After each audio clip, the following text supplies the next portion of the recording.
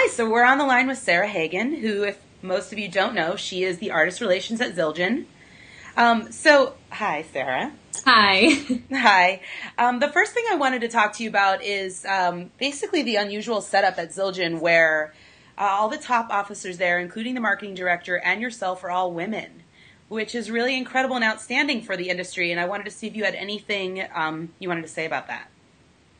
Yeah, well, the company was passed down basically from the oldest son to the oldest son for decades, for generations. And Craigie was the first female CEO to take over the company in 1999. So, it's a big deal for sure because it's definitely a male-dominated industry that we work in. And Craigie and her sister Debbie do a great job of running this company.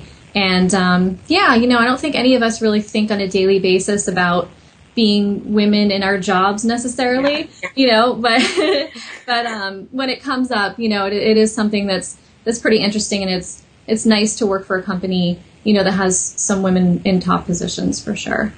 And you're a drummer yourself. I am, yes. How did you get into drumming?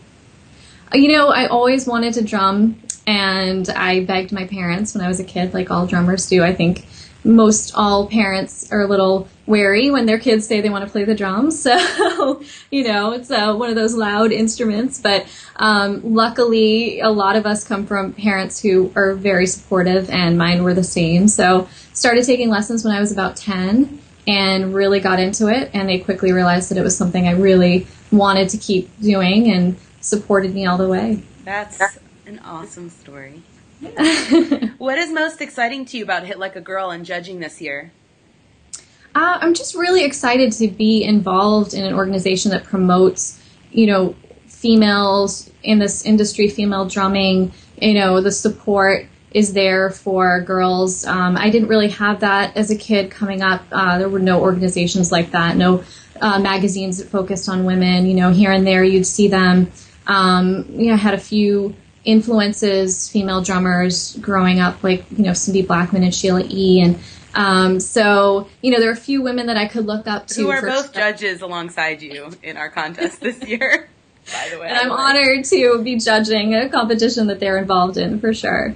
So I think this is a great organization, anything to get women more involved and give them the encouragement and support that they need, because even though it's the year 2014. I think some girls do feel uncomfortable still kind of getting into that and being around, being in an arena where it's, they're basically the only female. So it's nice to kind of meet other women and other girls involved and know that we're out there and we're giving the support that we can, for sure. Thank you so much for your involvement this year, for being an amazing role model for all the ladies that are going to be part of the contest.